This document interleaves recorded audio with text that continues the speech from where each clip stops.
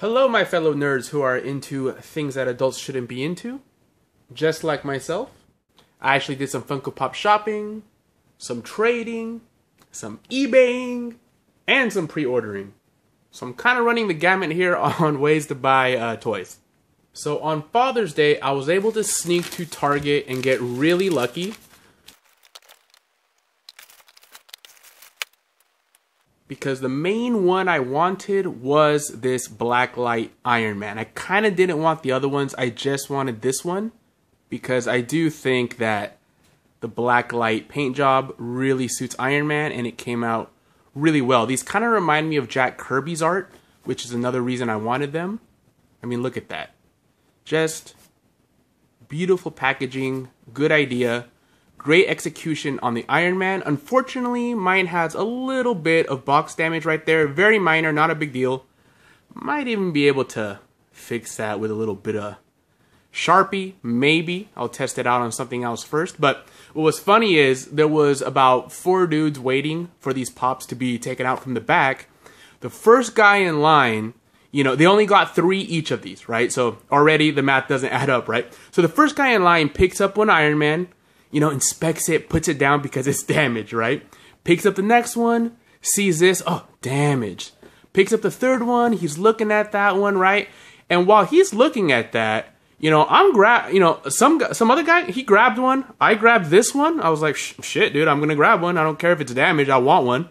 And the first guy, the third one, he picked, you know, the one he's looking at, he puts that one down too, thinking there's going to be another one to look for. And another guy grabs that one too. So the first guy in line is kind of shit out of luck. I mean, he got a little bit annoyed, but hey, dude, it's like you picked them up, you put them down. Yeah, you're first in line doesn't mean that nobody else is going to grab one, right? So I thought that was kind of funny. You know, you snooze, you lose, I guess. But yeah, here's the story of my Blacklight Iron Man. Now, I wasn't going to get the other ones, but once I was there and I saw them, you know, all in a set, I had to have them. You know, FOMO hits in. But this guy, I think, is not as cool as the Iron Man. And I think it's because they screwed up a little bit, I think, on the color of the orange. Because if you look at the box, it doesn't look so dark. And then right here, he just came out super, super orange. And I guess on camera, it looks a little lighter. But in person, it's very, very dark. Like, it's almost as dark as this. But for some reason, my camera is making it look lighter. But yeah, it's very dark. And honestly, when I first saw it, the first thing I thought was, you know, this Captain America looks more like, you know, the President of America with how orange they made him. But still looks cool. They still all look good in a set. I had the same problem with Doctor Strange. I like everything about it. His cape looks incredible.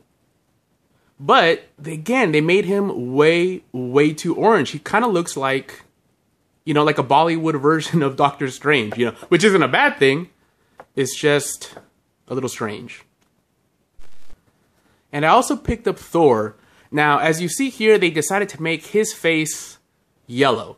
But his hair is also yellow, so they were forced to put in, see if my camera picks it up, this orange to separate the hair and the face, right?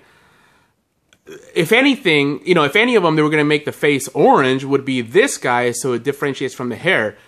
I think the better thing would have been to make all the other ones have a yellow face, because I just think that would have looked just better. And then maybe put the orange down here or on the star if they needed to. And also, you know, green is a blacklight color. I see some green in here, like the blacklight green.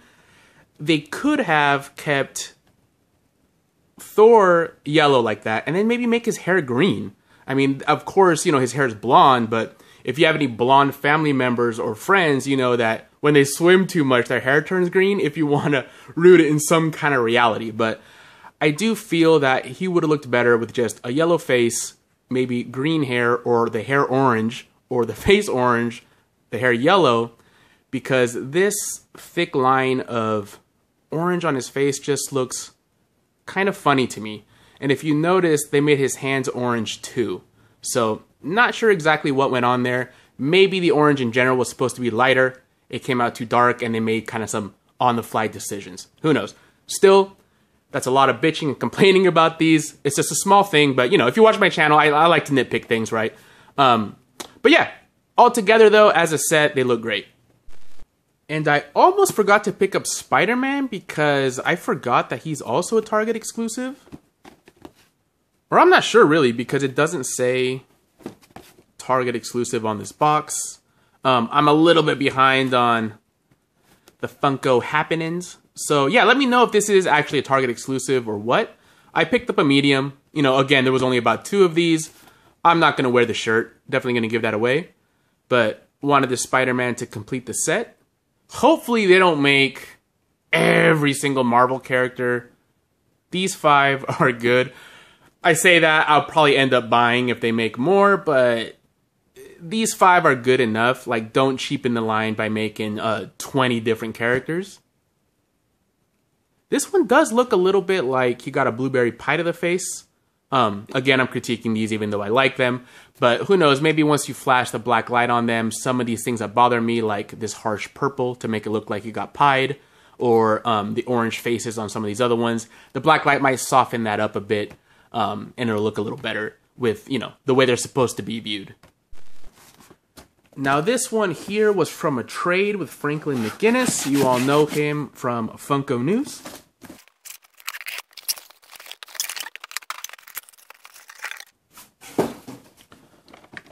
Now, you guys just witnessed a miracle, okay? Because for a 6-inch pop to be shipped twice and not have any damage on it is rare, okay? So good job to Franklin there. But look how pretty this pop is. Pictures don't do it justice. Hopefully you can see this paint job on here. Really cool. Love the detail of the little boat in one of the arms. Really an awesome pop, and yeah, like these are just Funko's own versions of Miss, you know, kind of generic characters, but I'm really liking the original Funko designs that aren't tied to any intellectual property. Really like this Kraken. I was at work when this one was released, sold out in a couple of minutes, but luckily I got friends to help me out.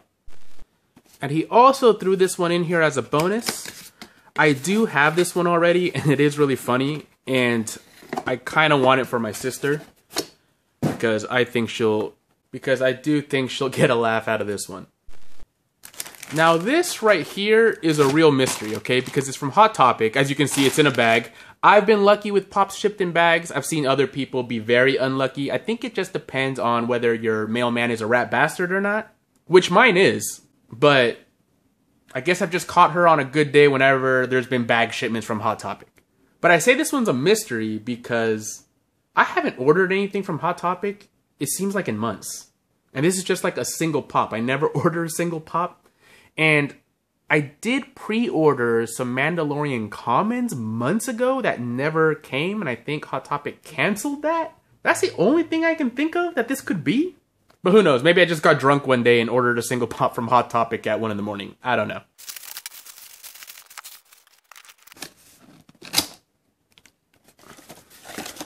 Alright. And it's Lil Wayne, and I could have swore that Hot Topic already sent me this guy. I'm gonna go look at my collection. So I guess, yeah, I don't have it. So now Lil Wayne is gonna slide his way into my collection and leave it so greasy. Now this right here was an eBay purchase, and I think I got a really great price on this one. Hopefully it's not damaged. That's the one thing I'm worried about. Looking good.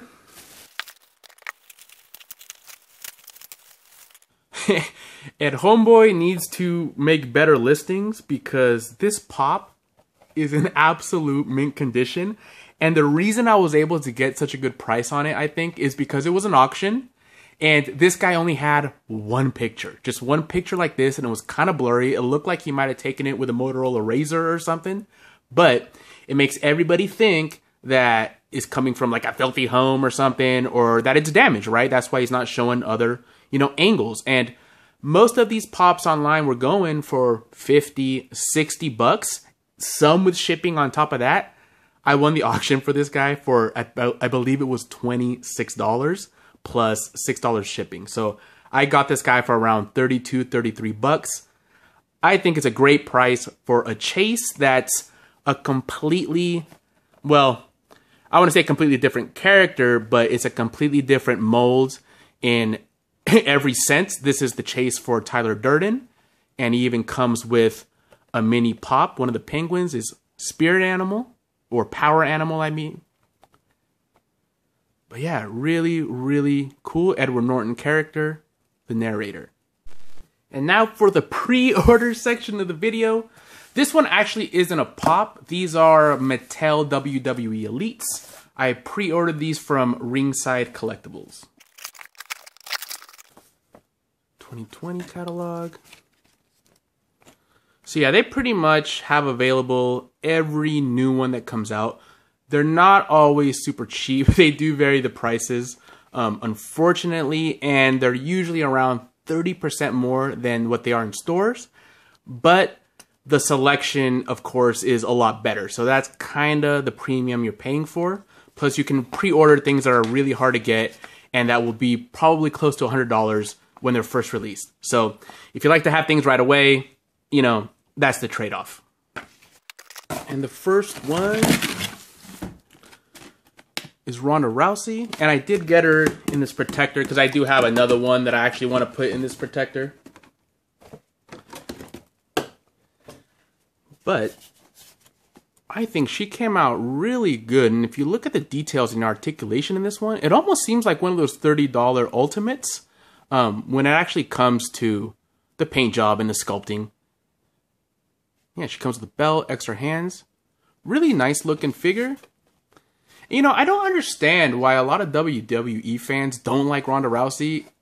In this SummerSlam, she took such a beating. Like, it just reminded me of old school ECW, you know, where they really brutalized each other. I mean, she had welts. She was bleeding. She got messed up, but they still booed her. And I don't think they booed her because she's a heel either. They just booed her because she's Ronda Rousey. I don't get it, but... Okay, it wasn't at SummerSlam. It was against Charlotte Flair, but still, you know, look at this. We agree. Come on, ref, do something. The match is over. Ronda Rousey is destroying Ronda Rousey with a kendo hack.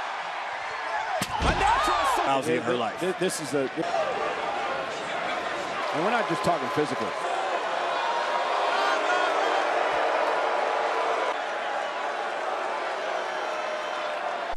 I feel like she gives it her all, but whatever. But the one that I really wanted, and I think everybody wants right now because he is going for quite a bit on eBay. But it's like I say, it's just because he's new. The price will go down. But that is Bray Wyatt, the Fiend. And look how good this figure looks. Look at that face. It's incredible, incredible detailing. Her heel on the gloves, extra hands, and it comes with the lantern. Really nice touch. They didn't have to do that, and I think everybody would still want this guy as much as they do. Would have been cool if this glowed in the dark, or if you could put a little watch battery in there and it actually shined. That would have been awesome. But yeah, it would be cool if they also make a Firefly Funhouse version of him, and honestly... I remember from WrestleMania, the segment. Yeah, and I call it a segment because that really wasn't a match. The segment he had with John Cena. If they would make the John Cena NWO version, I think everybody would lose their mind and that thing would sell like hotcakes. But yeah, definitely think there's going to be another version of this guy. So don't go nuts and go pay $100 for this guy, or even $80 or $70, whatever it's going for right now. It will settle down. They will make another version for sure. Alright guys, so you just witnessed a grown man's obsession with toys. Let me know if you picked any of these up, if your Target got those black light pops, and if they were hard to get. What do you think about that narrator chase? Honestly, I think it's one of the best chases Funko has ever made. Great idea, great execution, and a totally new mold. It's just an awesome chase. Do you collect WWE Elites? I honestly think these are two of the best figures they've come out with in a long time too. Thanks again to Franklin for that Kraken, one of my favorite 6-inch pops now. And thank you guys for watching once again. And take it easy.